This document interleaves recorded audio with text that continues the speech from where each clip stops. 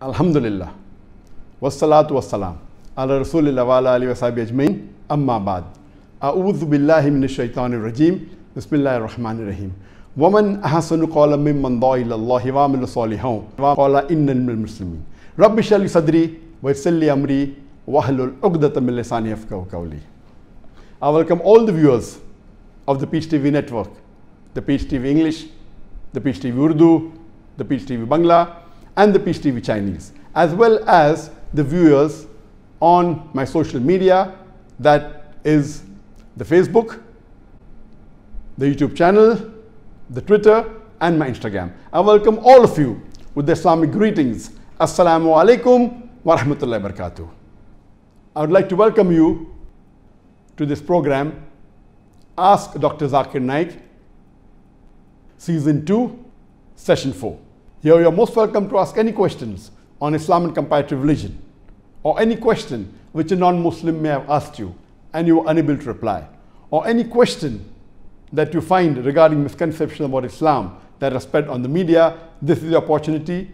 You can ask your question on any of my 4 social media platforms, but I would recommend that it's preferable that you ask as a text message your question on the WhatsApp by mentioning your question in brief along with your name, your profession, your city and country of origin, on the WhatsApp number +601126953895. I repeat, you can mention your question in brief as the text message along with your name, your profession, your city and country of origin to the WhatsApp number +601126953895. Before we start taking the questions, I would like to speak for a few minutes on the Beirut explosion, the actions to be taken and lessons to be learned. As many of you may be aware, 4 days ago, there was a massive explosion in Beirut on Tuesday, on the 4th of August 2020, at 6 o'clock in the evening, that's Beirut time, or 3 p.m. GMT.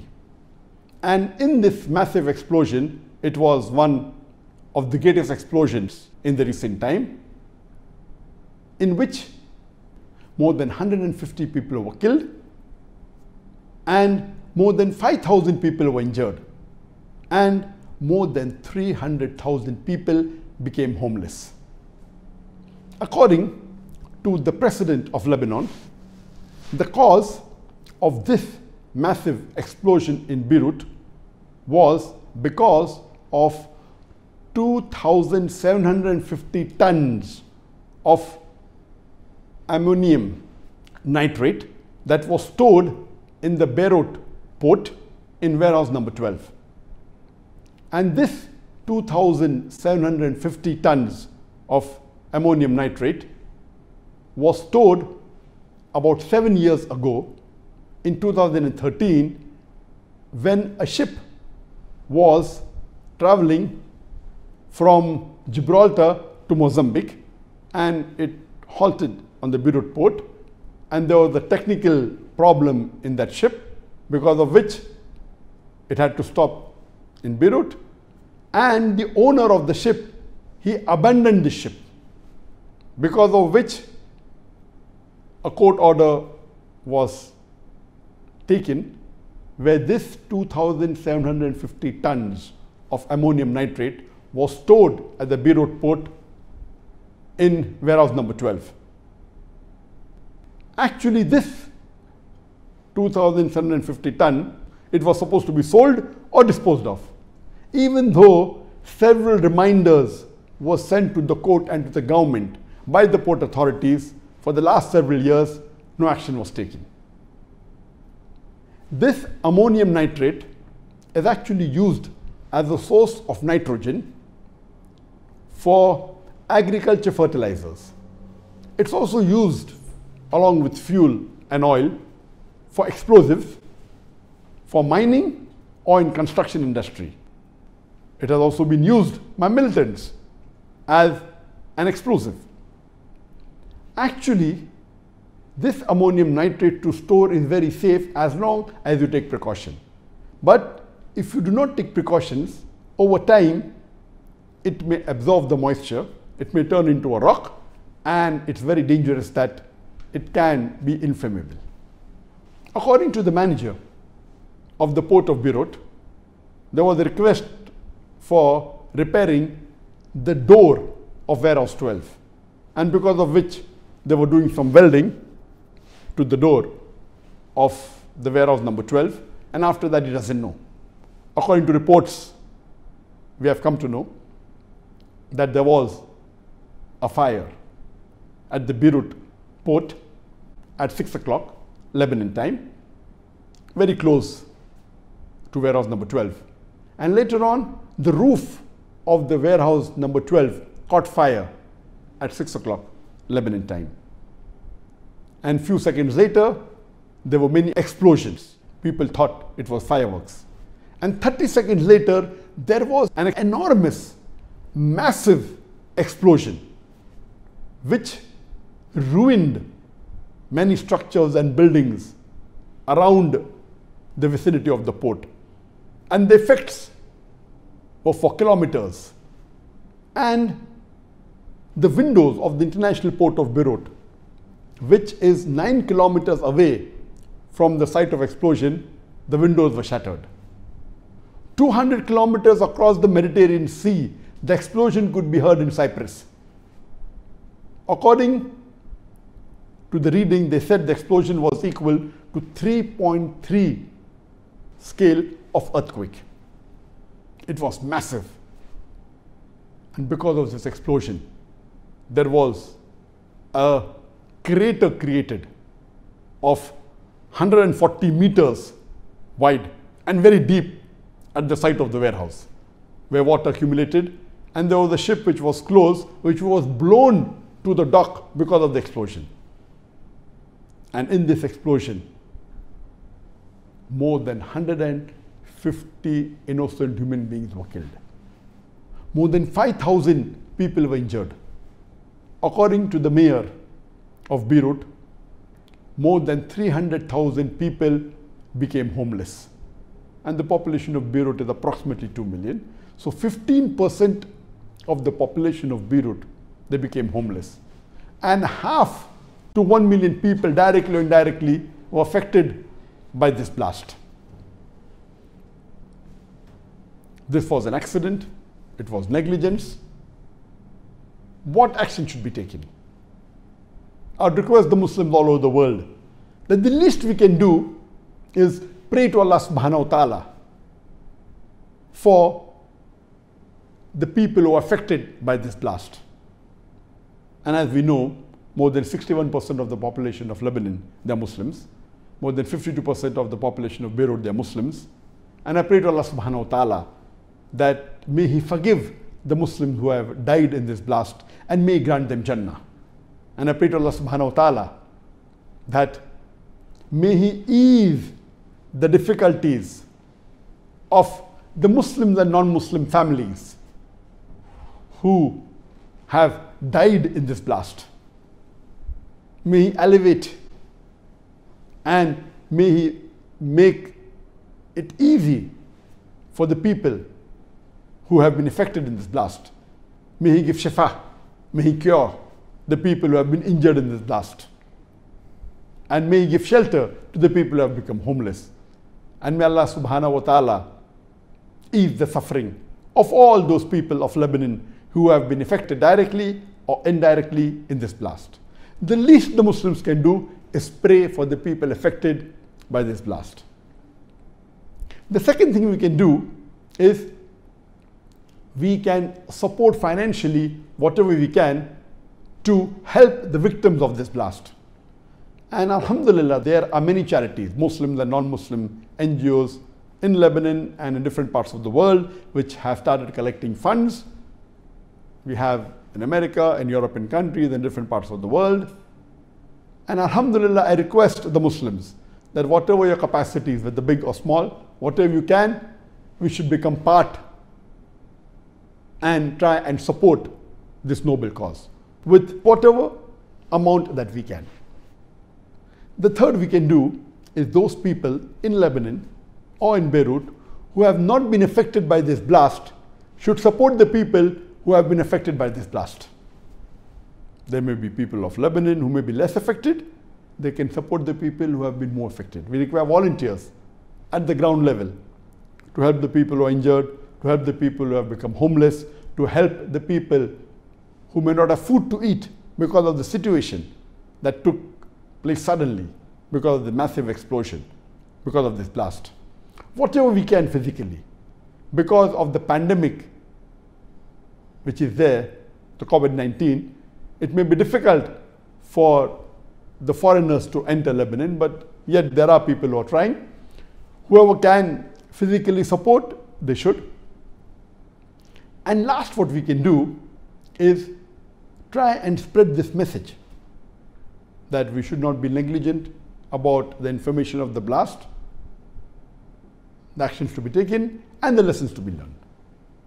What can we as Muslims learn from this tragedy? Number one, we should not be negligent. This tragedy happened because of negligence. We should see to it that we should be careful and we should take precautions wherever required. For example, we should see to it that in our home we have the kitchen. Many people keep the gas open, unattended. There may be someone who lights a fire and there can be explosion in the kitchen. We keep and we store things inflammable in the wrong place, which is wrong. And we may not be careful in how we store the inflammable items. All these are lessons to be learned, that we have to be careful and we should not be negligent. The second thing to be learned is that we do not know when will be our last day of our life in this world.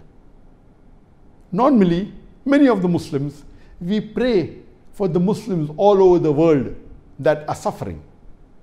And I too, every tahajjud, I pray for all the Muslims in the world who are suffering. And I particularly take the names of the people who are suffering more. And I start with the people, the Muslims in China, in Xinjiang, who are in concentration camps, who are being persecuted, who are being oppressed.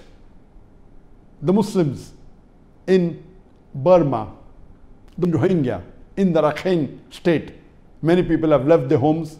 Millions are staying as refugees in other countries. I pray for them.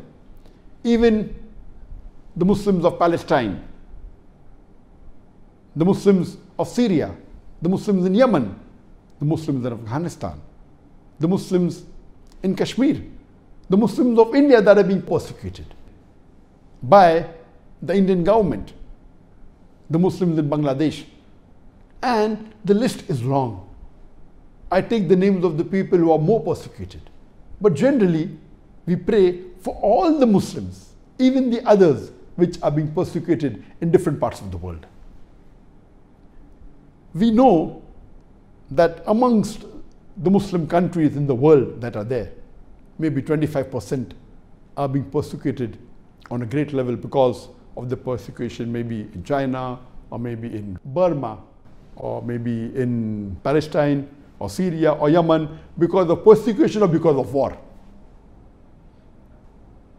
There may be another percentage that may be less persecuted or less oppressed. There may be some living in a country where there may be very little problem for them. And many a time these people living in the countries where there is not a major problem may think and pray for the people, for the Muslims of other part of the world, but they may think that these people, because of the war zone, may die any time. But they may never think that even they too can face a calamity. And what happened in Beirut? I'm sure that almost all the people who may have been killed, they may never have thought that that was going to be the last day of their life. They might never have thought that they will never see the next day in their life. So it's a lesson for us that irrespective whichever part of the world you are living in, irrespective what is your age, irrespective what is your status, whether you're rich or poor, whether you're healthy or sick, you may never know when will be the last day of your life. That's the reason a Muslim normally should lead a life and should be prepared that maybe today is the last day of his life. So what should he do? We should take a lesson from this, that we should be prepared to face our Lord if we are to die today. And for this, we should see to it that we should do all our farais and stay away from the haram activities. We should see to it that we believe in Tawheed, that we pray 5 times a day, that we do all the farais and we stay away from the haram, the major sins and the minor sins also. If we are sure that we do all the farais and if we are staying away from the major sins and we every day ask for forgiveness in our salah, in our tahajjud, then even though as we are human beings and we do sins, we can always hope from Allah subhanahu wa ta'ala that when we pray for forgiveness, when we do istighfar, inshallah, Allah will forgive us. So if every day we offer salah and we ask for forgiveness for all the sins we are doing, if Allah forbid we have to die that day, inshallah, it will be a great blessing for us. And inshallah, there are high chances that we shall enter Jannah. So this is a lesson to be learned, that we don't know how long we will live. We should be prepared that we will die today. At the same time, we should plan for our future. What we are going to do tomorrow, maybe after a few weeks or a few months or a few years. This is what a mu'min, a believer does. He plans for the future, but is prepared that he can die today. He may not live to see tomorrow. This is a lesson for us. What happened in Lebanon was accident, it was negligence. It can happen in any part of the world. Maybe we too can face a calamity. And we pray to Allah subhanahu wa ta'ala that may He forgive our sins and may He make us pray for the victims throughout the world, including the Beirut blast, and may we learn lesson from these incidents so that we can come closer to Allah subhanahu wa ta'ala. The first question on the WhatsApp is from Riyadh from Bangladesh, and he's asking the question, why Allah punishes people in the grave, as there is a possibility that this person may get acquitted on the Day of Judgment. Similarly, a person who is not punished in the grave may be found to be guilty on the Day of Judgment. The question posed by Riyaz is that why does Allah subhanahu wa ta'ala punish the person in the grave? Maybe on the Day of Judgment he'll be acquitted, so won't it be injustice? And maybe you may not punish a person in the grave and he may be held responsible on the Day of Judgment. So isn't this wrong? Allah subhanahu wa ta'ala says in the glorious Quran, in Surah Al-Imran, chapter number 3, verse number 185, that kullu nafsin zaiqatul maut, every soul shall have a taste of death, and your final recompense will be on the Day of Judgment. And anyone who is saved from the fire and is admitted into Jannah, into the garden, has achieved the purpose of this life. For this life is goods and chattels of deception. Here Allah subhanahu wa ta'ala in Surah Al-Imran, chapter number 3, verse number 185 is telling us that the final recompense will be on the Day of Judgment. That means the final hisab kitab, the final tally of the reward and punishment will be on the Day of Judgment. That means if you have to get a reward, you may get part in this dunya, in this world, part in the grave, part in the hereafter. Or if you have to get some punishment, you may get part in this world, part in the grave, part in the hereafter. But the hereafter is the final recompense. The final tally of all these three put together would be what you deserve as a reward or as a punishment. The question asked by Riyaz, that what if you're punished in the grave and on the day of judgment you are acquitted? So won't it be injustice? Or if you're not given a punishment in the grave and you're held responsible on the day of judgment, won't it be wrong? What Brother Riyaz is asking a question may be correct for a normal judge, or if you and me are a judge, where you are human beings. He fails to realize that Allah subhanahu wa ta'ala is ilm ghaib. Do you think Allah doesn't know what is the reward every human being deserves and what is the punishment every human being deserves?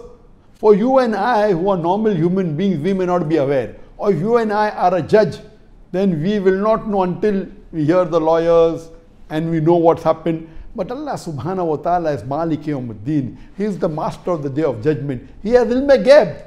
He has knowledge of the future. He knows exactly what will a person deserve as a reward and what will a person deserve as a punishment. And our beloved Prophet Muhammad said that for an unbeliever, whatever good deeds he does, his reward will be in this dunya. He will not get any reward in the akhirah, in the life after death. As for the punishment, it may be part here, part in the grave, part in the hereafter. As for the believers, both the reward and the punishment can be part in this world, part in the grave, part in the hereafter. So Allah subhanahu wa ta'ala has ilm ghaib. Allah knows that this person will get 50 points of punishment. So he may give 10 points in this world, 20 points in the grave, and maybe 20 points in the akhirah. It cannot be possible that a person receives 10 points punishment and Allah will give 20 points punishment in the grave. It's impossible. Allah has ilm ghaib.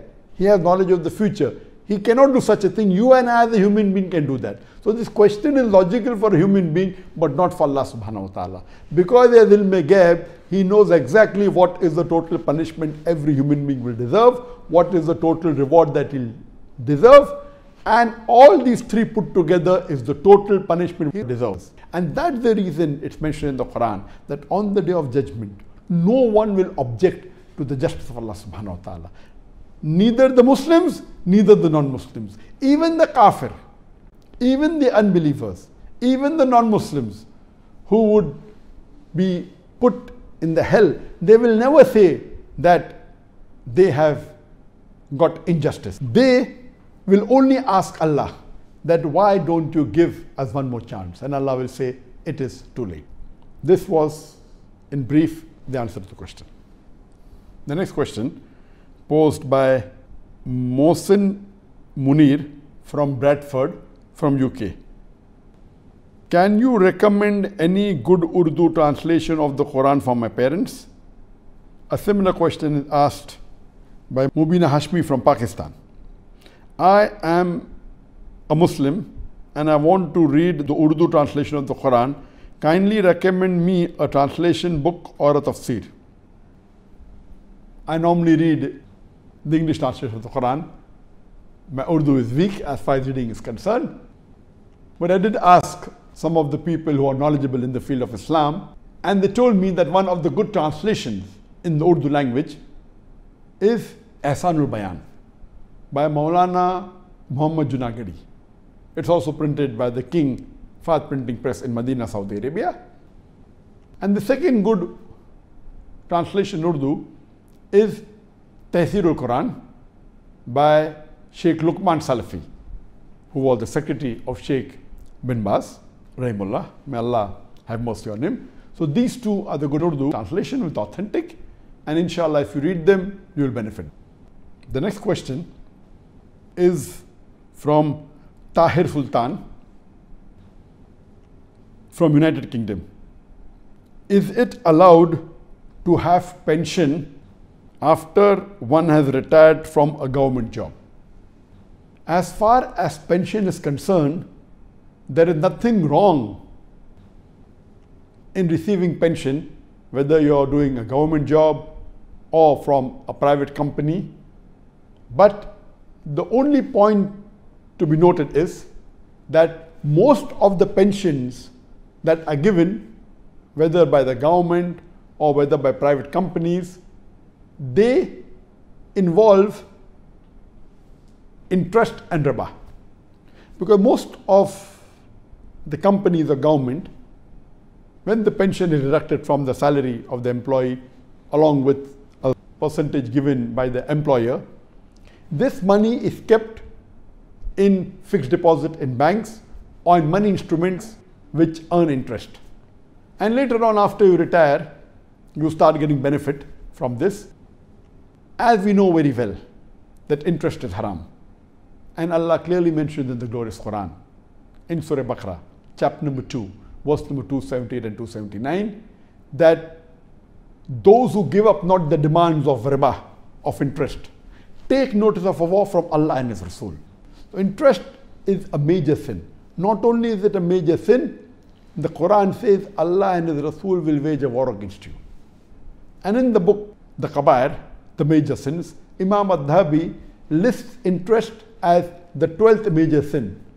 And the Prophet, peace be upon him, said, it's mentioned in Hadith of Mustadrak al-Hakim, that the lowest level of riba is like doing zina with your mother.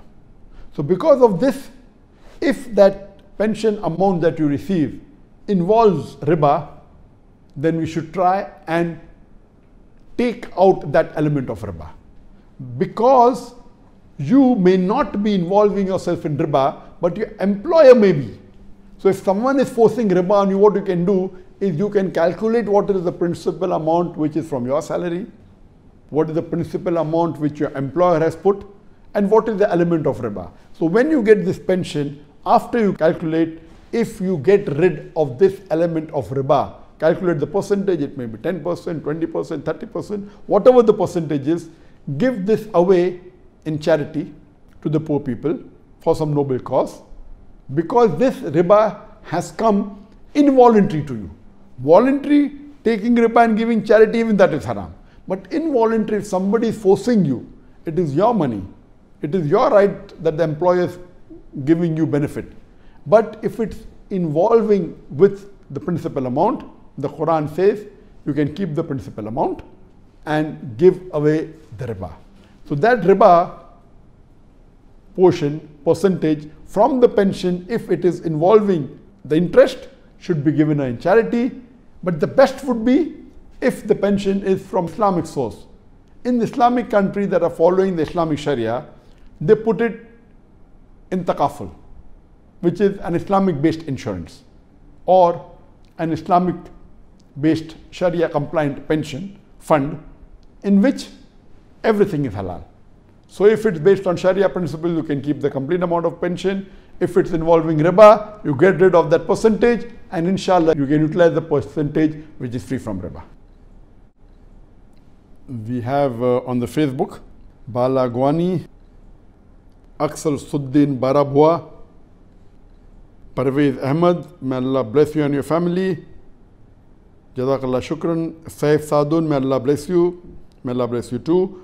Muhammad Masood Rana, Moidun Mansoor, MashaAllah. An, I love you too. Mubashira Ifat, Nach Bike, Saif Sadun, may Allah save you, Jazakallah. Hassan Sheikh, Samir Ali, Nazim Ahmad, Muhammad Irfan, Yusuf Zaman, Muhammad Masood Rana, Abba Toro, may Allah reward you, may Allah reward you too. May Allah grant you Jannat al-Firdaus, may Allah grant Jannat al-Firdaus to you too. Sonia Akhtar, Amal Azam, Muhammad Nazim Sheikh, Javeri Afzal, many are doing du'as, may Allah bless you too. That was on the Facebook. On the YouTube, Ali Shah, Mir Aqib Niyaz, Kausar Ahmed, Junaid Halal, Yusuf Samsoor, Nusrat Imroz, Current Affairs, Arif Khan, Javed Hussain, Assalamu alaikum, wa alaikum salam, Abdul Wase, Muhammad Bilal, Ali Fahim Hazari, Muhammad Rifat, Muhammad Irshad Ali, Assalamu alaikum, wa alaikum salam, Jannat Jubair, Gaurav Pandey, Arif Khan. Many are saying salam, wa alaikum salam to all of you, and may Allah bless you. The next question is from Abdullah Muhammad from Bangladesh. Is beatboxing allowed in Islam? First, let us understand what is beatboxing. Beatboxing is a vocal percussion imitating the sound of the drum machine with your mouth, your lips, your tongue, and your voice. This is there since a couple of centuries ago. It started since the 19th century, though the word wasn't called as beatboxing. Originally, beatboxing was imitating the drum machine. And later on, as time passed on, they started imitating the other musical instruments. And now, lately, almost all the instruments are imitated by the human vocal voice using the mouth, the tongue, the lips. And it was made famous in the 20th century, in the late 1960s, by the Beatles, Paul McCartney. History tells us that even Michael Jackson made it famous, and so on and so forth. Coming to the question that is beatboxing permitted in Islam? Almost all the scholars, they agree that musical instruments are haram in Islam. There are very few scholars that you may find lately or in the past that have permitted the use of musical instruments. There are various hadith which have prohibited musical instruments. I'll just quote you one which is very important. It's mentioned in Sahih Bukhari, hadith number 5590, that our beloved Prophet Muhammad said that there will be among my followers some who will make illegal intercourse, that is zina, adultery and fornication, wearing of silk, drinking of alcoholic drinks, and the use of musical instruments as lawful, as halal. This is one of the signs of the hour before the day of judgment, before the end of the world. Our Prophet said this is the sign that there will be some people from his ummah who will make zina, adultery, fornication, wearing of silk, drinking of alcohol, and the use of musical instruments as halal, indicating that using musical instruments is haram. The Prophet only permitted certain times the use of duff, that's an open-ended drum, in Eid or in weddings. But generally, all the other instruments are haram. There are various fatwas. Since the musical instruments are haram, a human being imitating the haram musical instrument, according to scholars, is also haram. And when Shaykh Utaymi was asked that is beatboxing permissible, he clearly said, even imitating the haram instrument, the musical instruments with your mouth, whether it be drums, whether it be other instruments, it is forbidden, it is prohibited. So beatboxing is not permissible for the Muslims.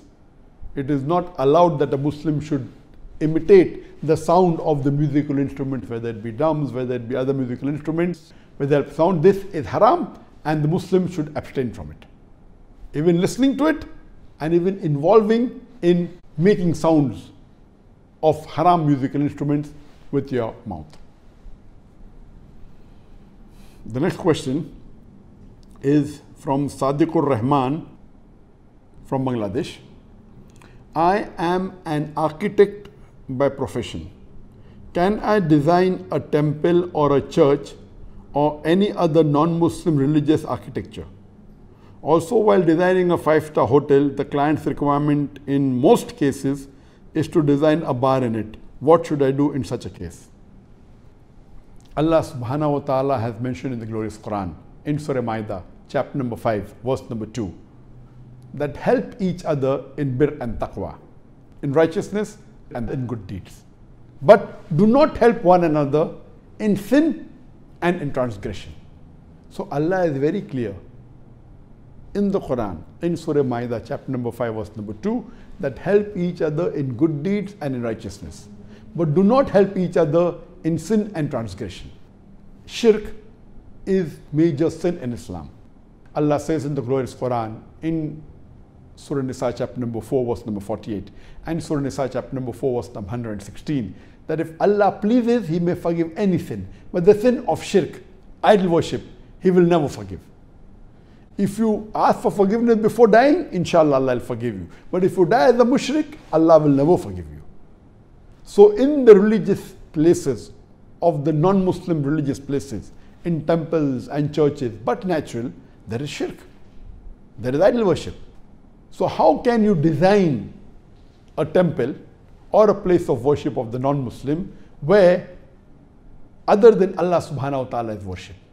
So in no way can you design or help in the construction of a place of worship of a non-Muslim. Neither can you give donation, neither can you support, neither can you be an architect, neither can you be a worker in the construction of any place of worship of the non-Muslim.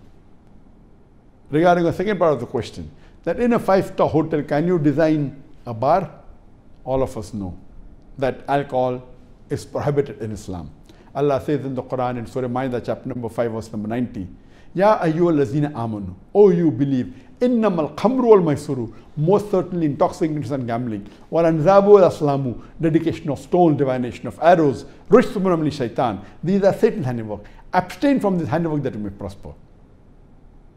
Since alcohol is prohibited, you as a Muslim cannot design a bar in which people have alcohol. A bar is a place where people drink alcohol. You cannot design it. You can design a 5-star hotel. If your client forces you to design, you said, no, I can design the complete 5-star hotel, but I cannot design the bar. If he forces you, then don't take the project, because designing a bar is also haram. It is prohibited. The next question is from Aman Kumar. Aman Kumar is a revert from Bihar, India. He's asking a question. I am from a Hindu family. I have converted to Islam 1.5 years ago after watching your video and of Maulana Tariq Jamil ji, which was explained by a Muslim friend of mine.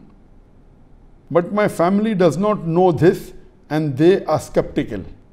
I tried to convince my family that the idol they worship is wrong, but they don't believe it. If I explain, then they say that is the whole world, in brackets Hindus, are they wrong? And are you the only one who's right? I also told them that it is okay, you do not listen to me, you read the Hindu religious book. It is written in it, but they do not even read it. And in the house of a Hindu who worships Murti idols, I feel that I have not done any shirk and that I have to go through a lot of hardships. So I want you to tell me what to do. Lastly, I would like to thank you for helping me recognize the truth and accepting Islam.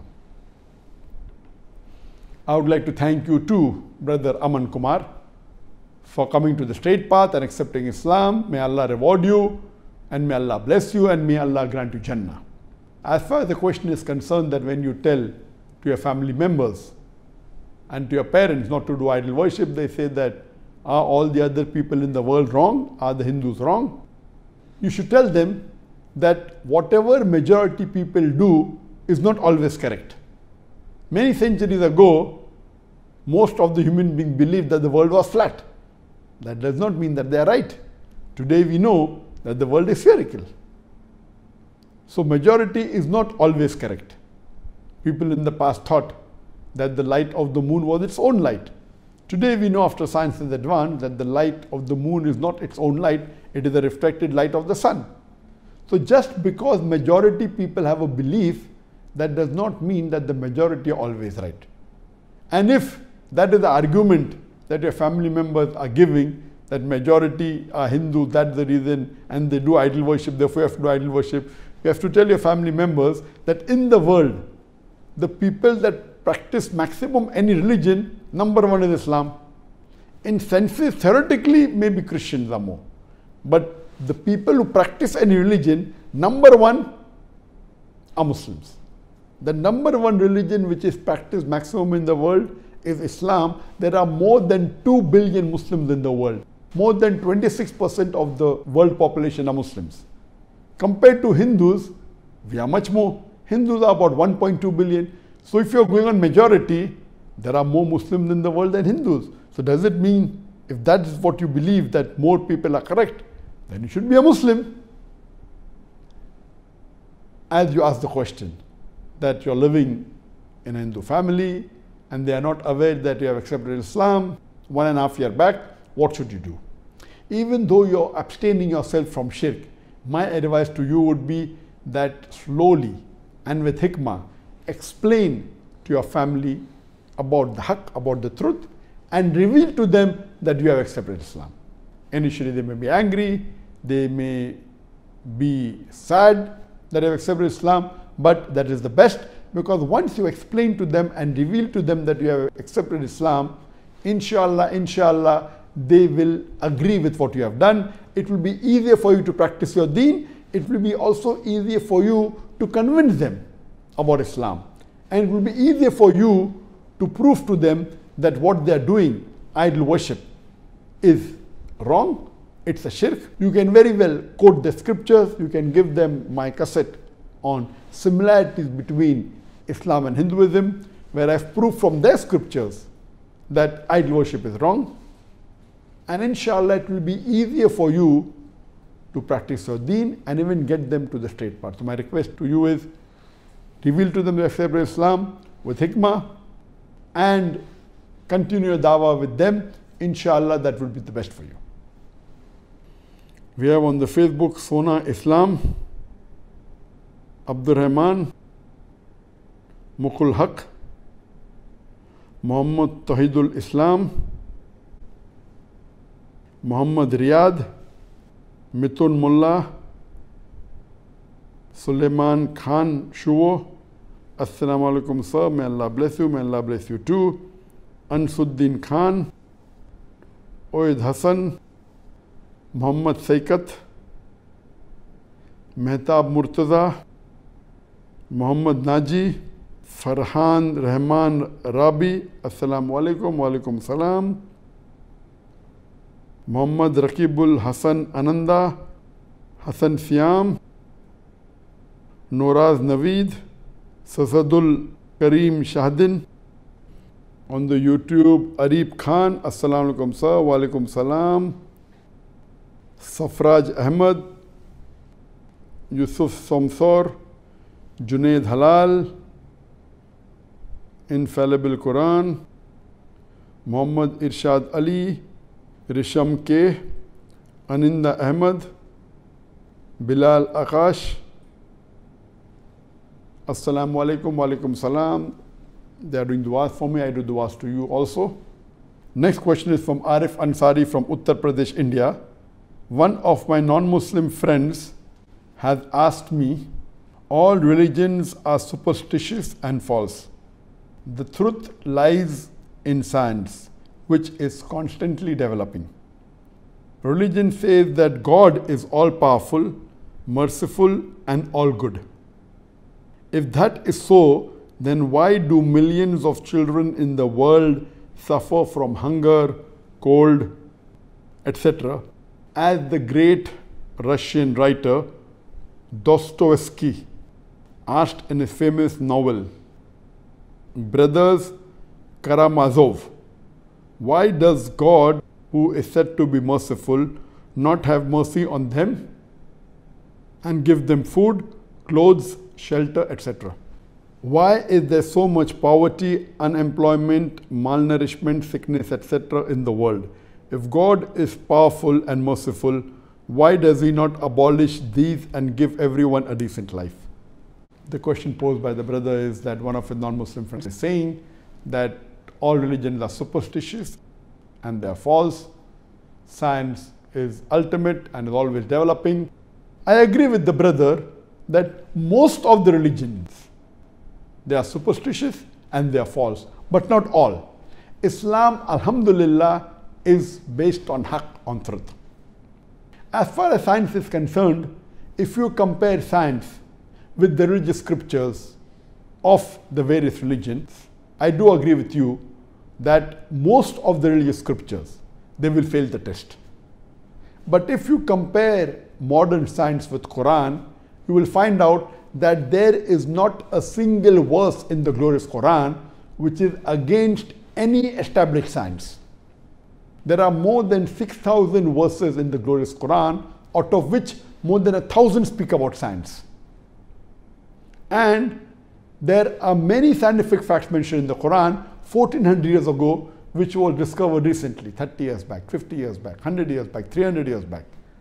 Now, who can tell us how come the glorious Quran 1400 years ago mentioned about these facts in biology, in zoology, in oceanology, in embryology, in medicine, in hydrology, which we came to know recently, 50 years back, 100 years back, 200 years back, about water cycle, that every living creature is made from water, how was the creation of the universe, the Big Bang, and hundreds of things, which science came to know recently, 50 years back, 100 years back, 200 years back, 300 years back. The Quran mentions 1400 years ago. How can you justify this? Out of more than 6,000 verses of the glorious Quran, more than 1,000 speak about science. And not a single verse of the glorious Quran is going against established science. So if you compare Quran with modern science, alhamdulillah, Quran is far superior. And science, as you rightly said, is developing. And many things what the Quran has mentioned, which science hasn't confirmed yet, but neither can it say it is wrong. Inshallah, in the near future, science will even confirm that. So Quran is far superior to science. But I do agree, if you compare with scriptures of other religions, all the other scriptures besides the Quran, they will fail the test. So Quran is a book based on haqq, on truth. Quran is not a book of science, S-C-I-E-N-C-E, but it's a book of signs, S-I-G-N-S. It's a book of ayats. More than 6,000 ayats are there, signs are there, out of which more than 1,000 speak about science. Coming to the last part of the question, that why are millions of children in the world dying of hunger? Why is there suffering in the world? Why people are homeless? Why people are in pain and suffering? The reply to this question is, Allah says in the Quran, in Surah Mulk, chapter number 67, verse number 2, Alladhi khalaqal mawta wal hayata. It's Allah who has created death and life to test which of you is good in deeds. This life in the world is a test for the hereafter. Allah subhanahu wa ta'ala has sent the human beings on the face of the earth, has sent us as a test for the hereafter. And Allah says in the Quran, in Surah Baqarah, chapter number 2, verse number 155, surely we will test you with something of fear and hunger, with some loss of lives and goods, and what you have earned through the toiling in the world. And give glad tidings to those who patiently persevere. That means Allah is saying every human being will be tested with fear and hunger, with the loss of goods and lives and your toils, what you have worked hard and accumulated. But give glad tidings to those who patiently persevere. As I mentioned, this life is a test for the hereafter. And Allah subhanahu wa ta'ala tests different human beings in different ways. Allah cannot have the same paper. The examination paper keeps on differing every year. So Allah tests different people in different ways. Some with wealth, some with health, some with poverty, some with diseases. So Allah is testing these people with hunger, with fear, with suffering, do they yet have faith in Allah subhanahu wa ta'ala? There are some people whose children are born handicapped. The children are masoom, they are innocent, but it's a test for the parents. So Allah tests different people in different ways, and depending upon how will you react. Will you curse Allah subhanahu wa ta'ala? Will you get angry with Allah subhanahu wa ta'ala? Or will you say, okay, amanna saddaqna, I accept it. So this is a test.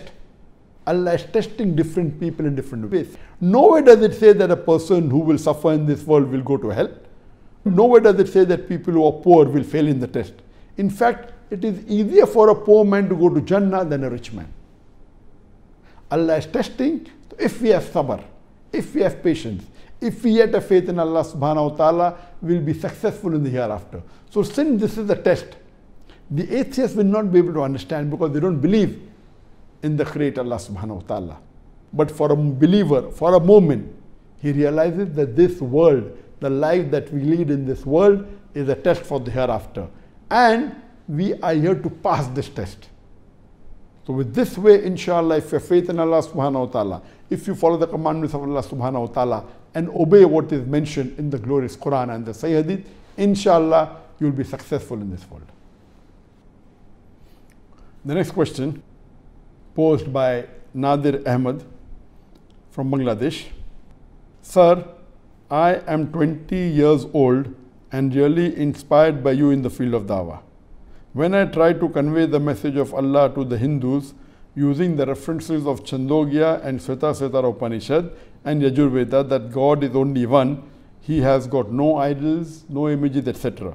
Some Hindus counter me by saying that they believe God is one, but God has come to earth in different forms and different ways from age to age like Shiva, Brahma, Vishnu, etc. But we worship all His forms. How can I reply to them logically? The Buddha asks the question that when he tries to convince the Hindus about the oneness of Allah subhanahu wa ta'ala regarding monotheism, they agree that God is one, but they say that God has come in different forms, like in the form of Shiva, Brahma, Vishnu. How do I reply to them?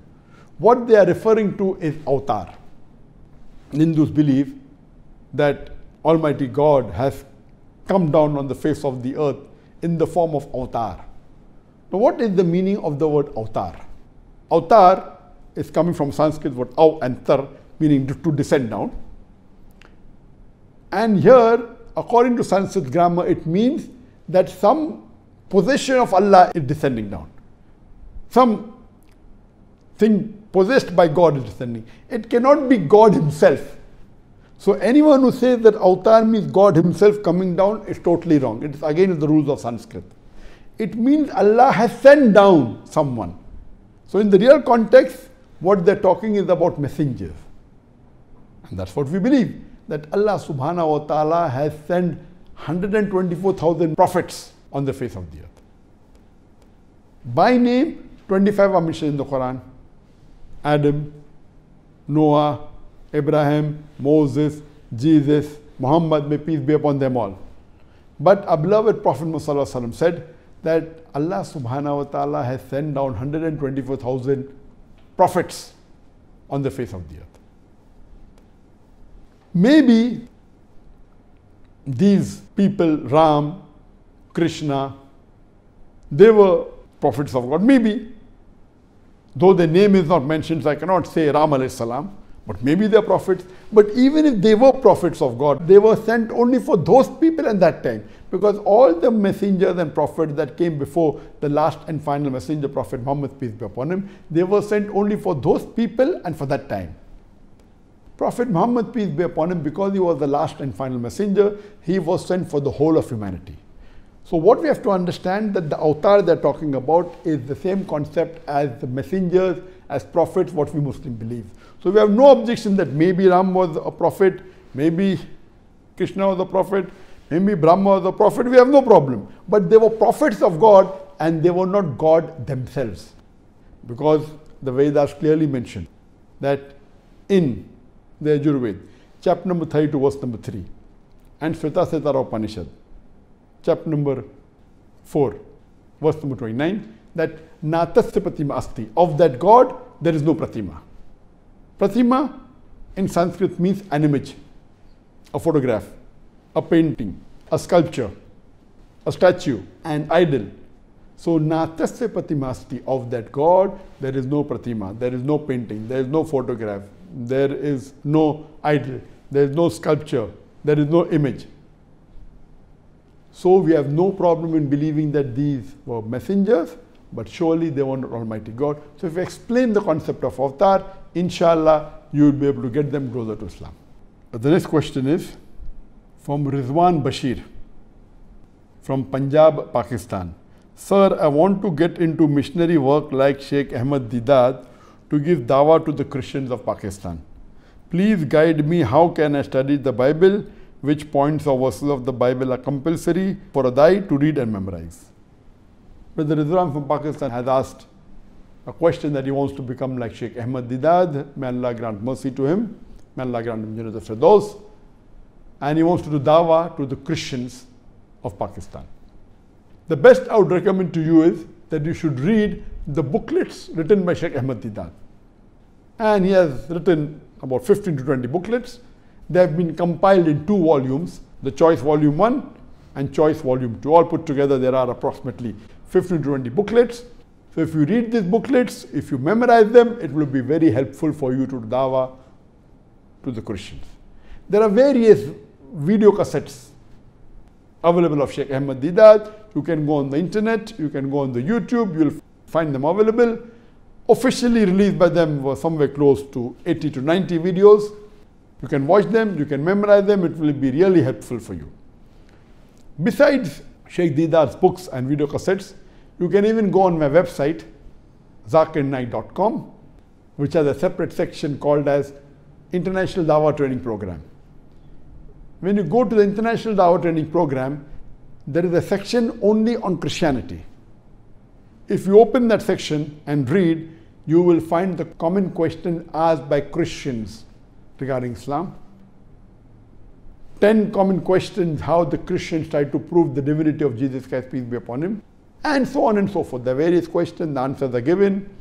Regarding which verses of the Bible should you memorize for doing dawah to the Christian, there's a separate section in which is mentioned verses of the Bible. And we have given first maybe 15-20 verses of the Bible, then the next 15-20 verses of the Bible, maybe a couple of 100 verses. If you memorize these few 100 verses from the Bible, you will also be able to debate the Pope. Then we have given maybe 25 verses of the Quran to memorize, the next 25, the next 25, maybe a couple of 100 verses of the Quran. If you know these couple of 100 verses of the Quran and memorize a couple of 100 verses of the Bible, inshallah, you can even debate with the Pope.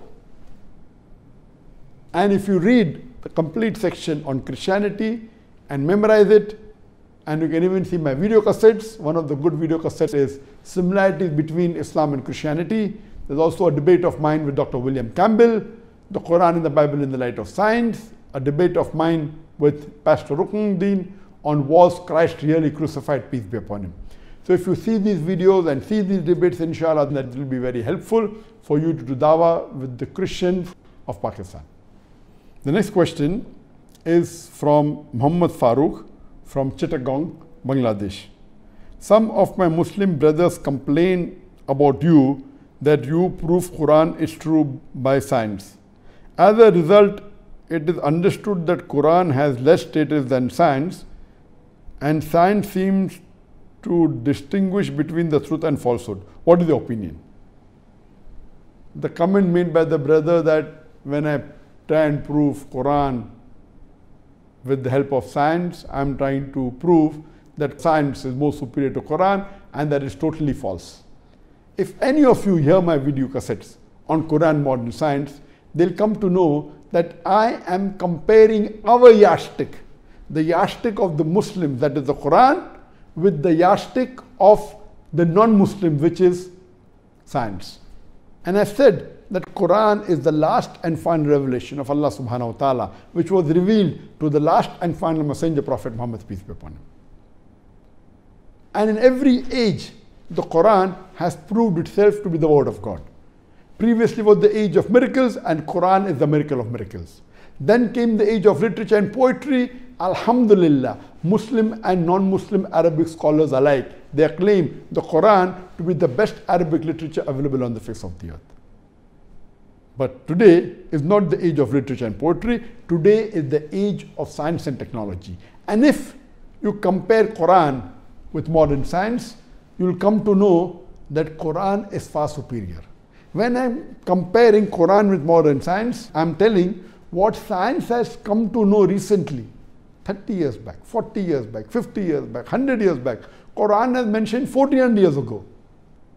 For example, Quran mentions the creation of the universe. In Surah Anbiya, chapter number 21, verse number 30. Avalam yaral lazina kafaru. Do not the unbelievers see anna samawati wal arda kanat ratkan fafataknahuma, that the heavens and the earth were joined together and we clove them asunder. This is similar to the Big Bang. And the Big Bang says that our universe was one primary nebula.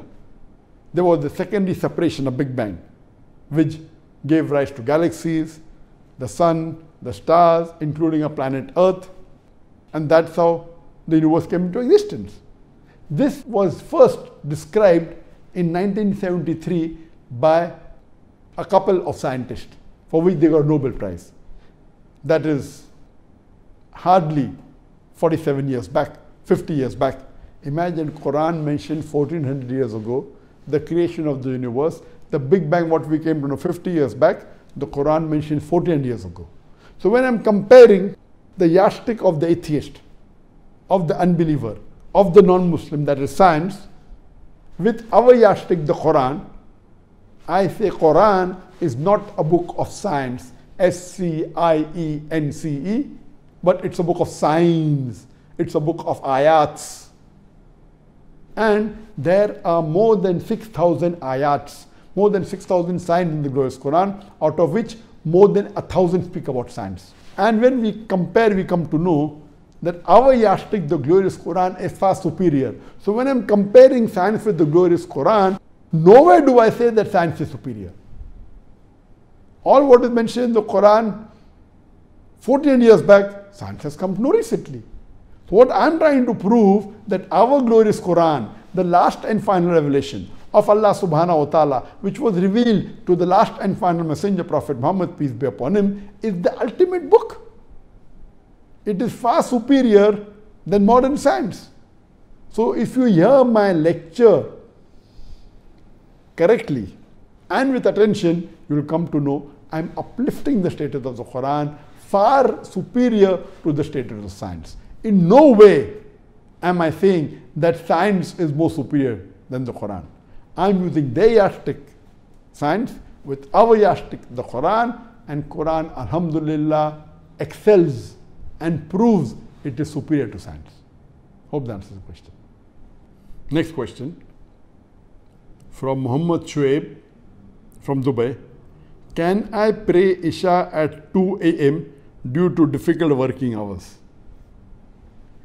As far as the time for Isha is, it is after the time for Maghrib ends, approximately, depending upon different countries, approximately 1.5 hours after sunset. It starts and is up to Nisful Layl, that is up to midnight. This is the time between which you should offer Salah. You cannot offer Isha or any prayer before time or after the time expires. So offering Isha after Nisful Layl, that is midnight, is prohibited. Since you are staying in Dubai, now I believe the Maghrib time in Dubai would be close to 7 p.m. And the sunrise is at 5:50 a.m. in the morning. So if you calculate from 7 p.m. when the sun sets up to 5:50 sunrise, it's approximately 10 hours 50 minutes. So the Nisful Layl, the midnight, would be 5 hours 25 minutes after sunset, which is 12:25 a.m. So in Dubai, you can offer Isha Salah approximately 1.5 hours after sunset, that is from 8:30 up to 12:25 midnight Nisful Layl. You want to offer at 2 a.m. in the morning, it's not permissible. And as far as Isha is concerned, the Prophet said, the more you delay before you sleep, it is preferable. But before Nisful Layl.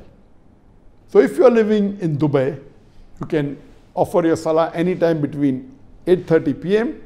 up to 12:25 a.m. You cannot offer after that or before that. You are saying that you are working and you're doing a job, and because you're busy, it's difficult to pray Isha on time. This is not accepted at all.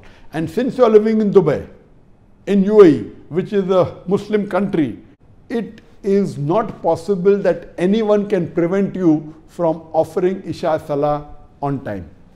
Irrespective whether you're working in a Muslim company or non-Muslim company. You can always request them to give you a few minutes to offer your Isha Salah. It is preferable you offer in Jamaat, go to the mosque, and there are many mosques in Dubai.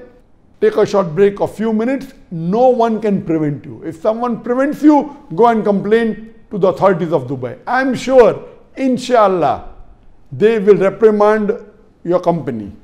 No one can tell you that work is compulsory and can prevent you from offering Salah, especially in a Muslim country.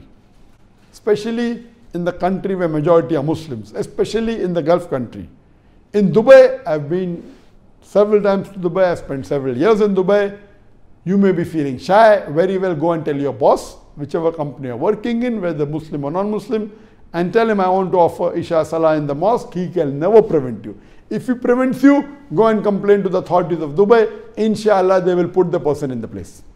The next question is from Maida from Kashmir, India. How can one become punctual in offering Salah? This is a very good question. That how can one become punctual in offering Salah? And according to me, each and every Muslim should be very punctual and should take care that they offer Salah on time. All the males, all the Muslim males should offer 5 times Salah in Jamaat in the mosque. And see to it that they reach the mosque before Aqama, so that they are in time. How can you do it?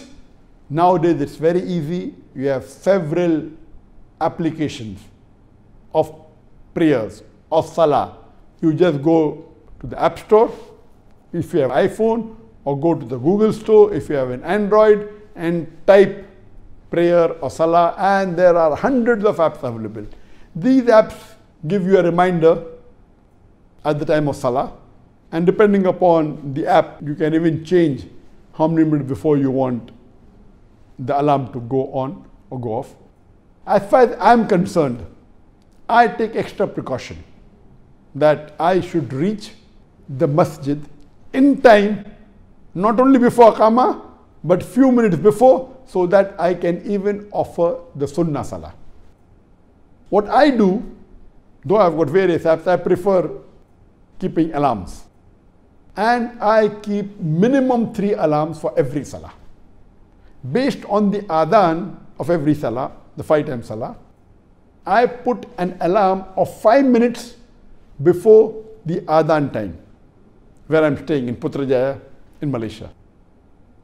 This is the first alarm. Second alarm is at the time of adhan.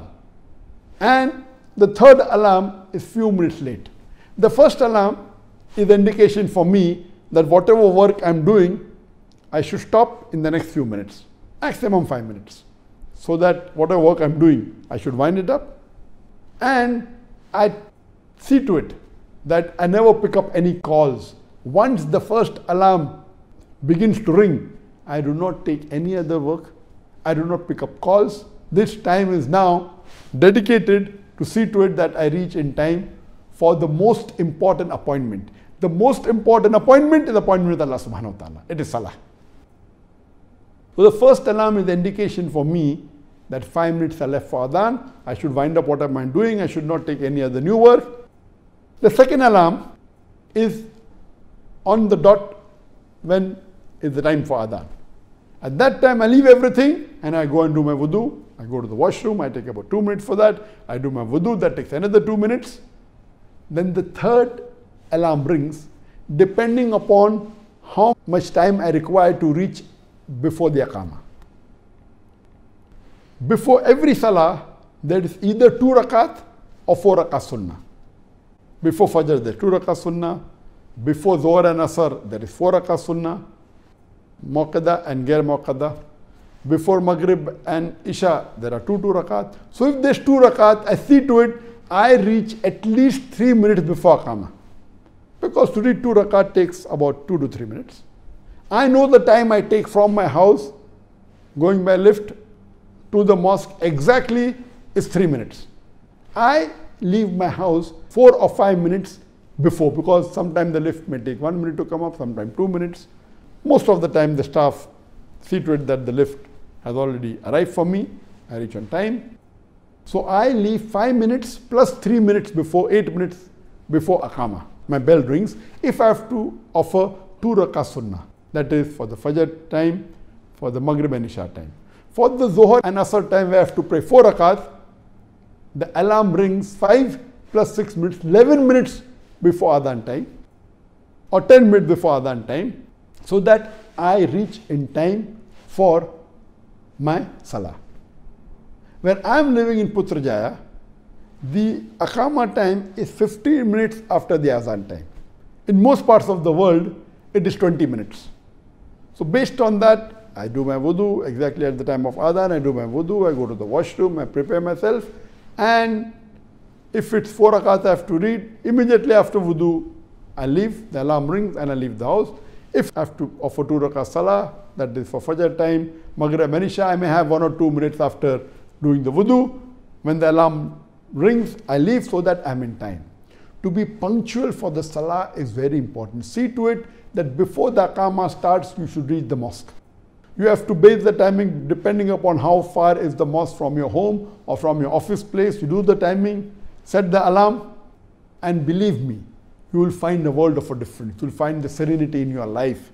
You will find the calmness, the peace in your life, offering salah in Jamaat in the mosque on time.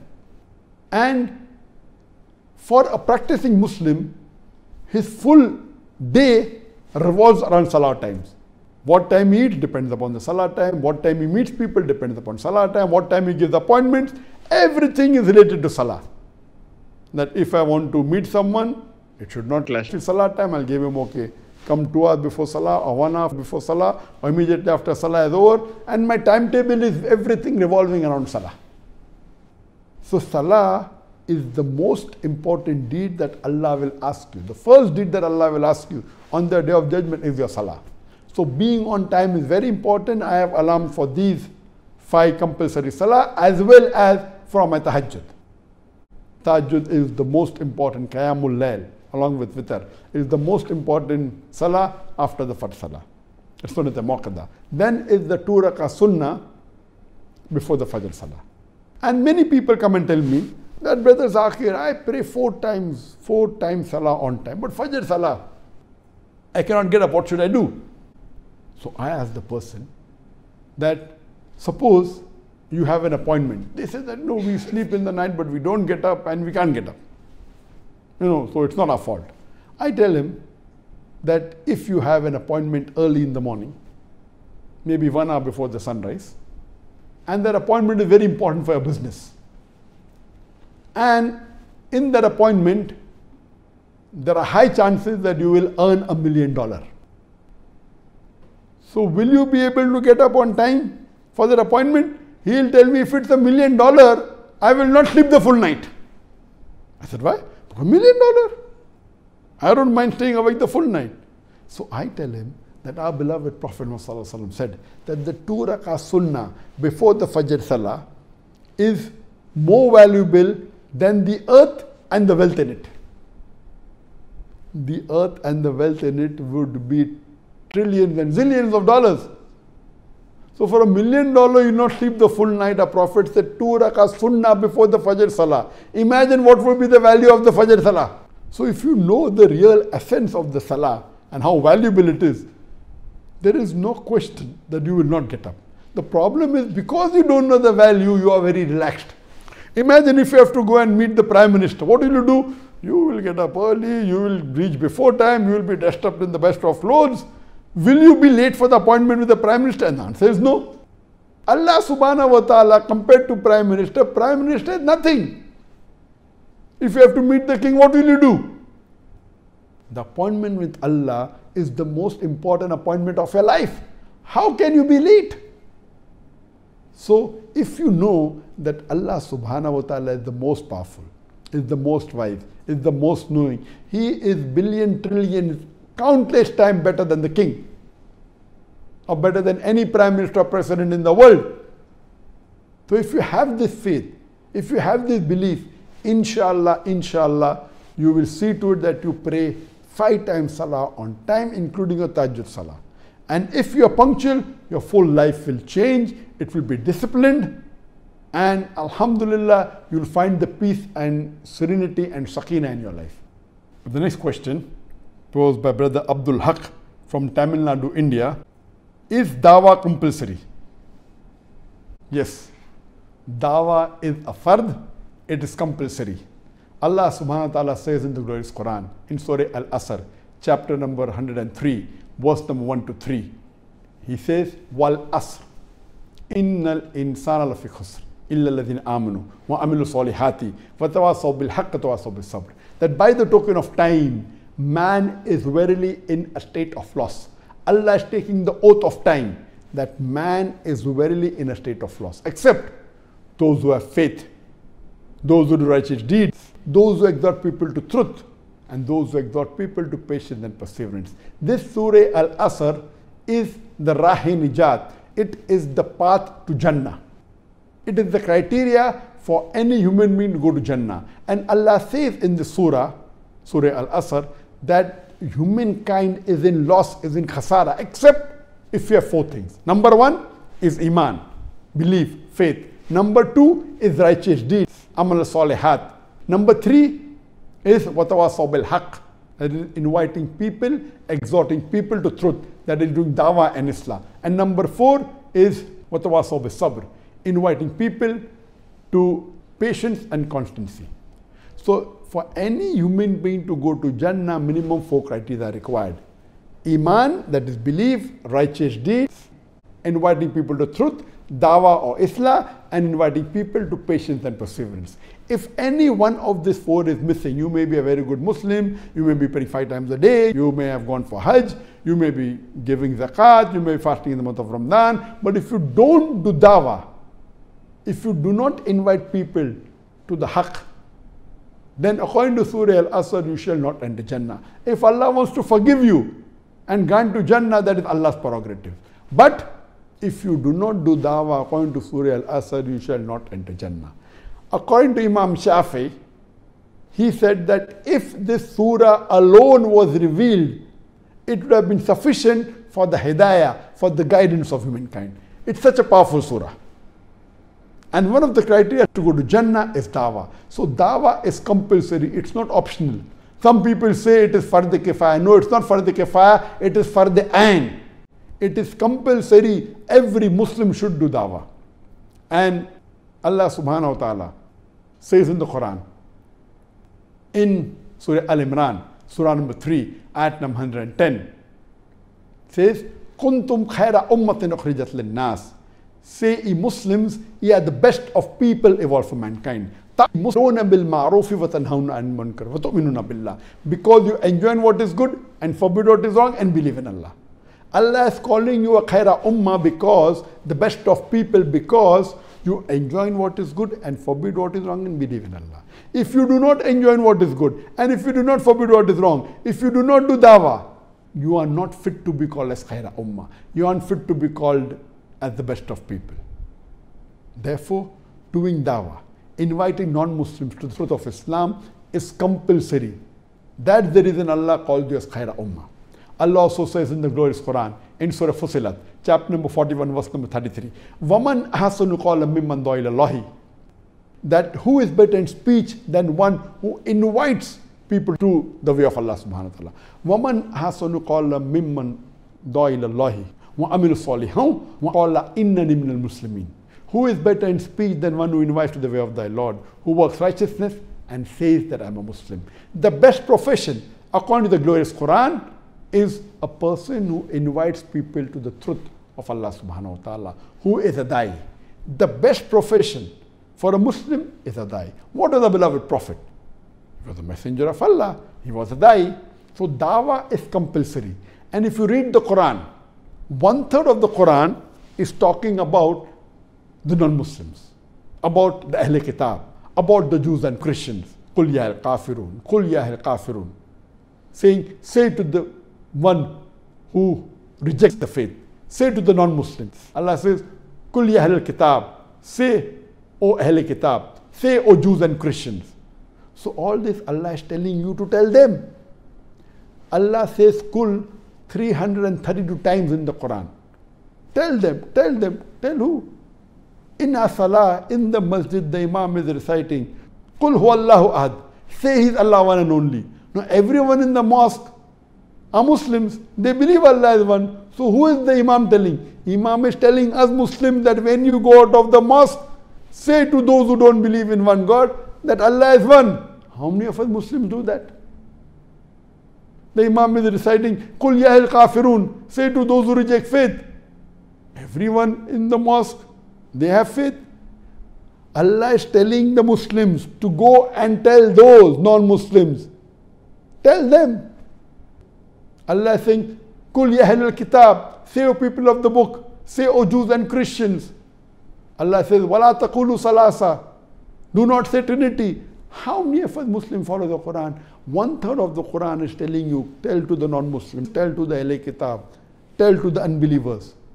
How many of us Muslims do dawah? Dawah is for the end. It is one of the criteria to go to Jannah. If you do not do dawah under normal circumstances, you shall not go to Jannah. If Allah wants to forgive you, as Allah says, Allah will forgive any sin except the sin of shirk, and Allah wants to put you in Jannah, that's Allah's prerogative. But dawah is compulsory, it's for the end, and every Muslim should do dawah as much as possible. It is the best profession. Hope that answers the question. And due to limited time, we will have to end the session here. Inshallah, we will meet next time.